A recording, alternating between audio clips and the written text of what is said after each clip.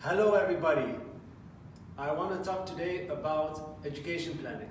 What does the CEO of Amazon, Google and Microsoft have in common together with most of the Fortune 500 CEOs in the world?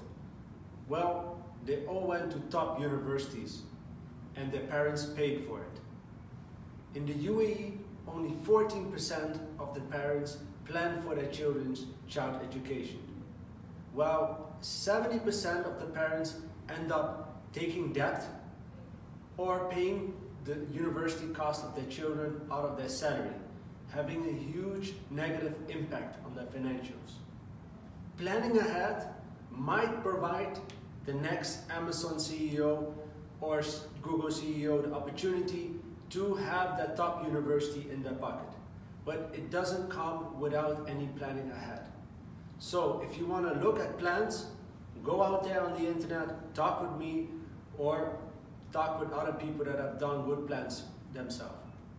Thank you very much.